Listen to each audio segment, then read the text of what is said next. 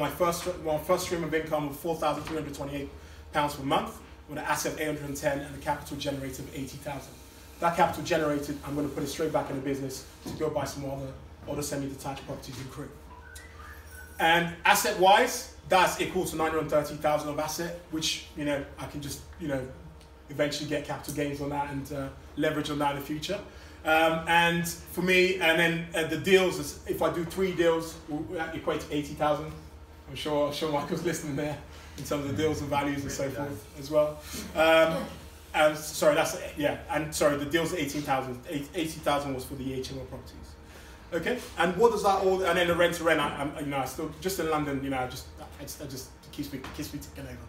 I just enjoy it. It's just a bit of fun. And then altogether, what that equates to is £5,728 per month, an asset of 930, 98,000 of capital generated, which will go straight back into the business. So that's where we're looking to get to by this time next year.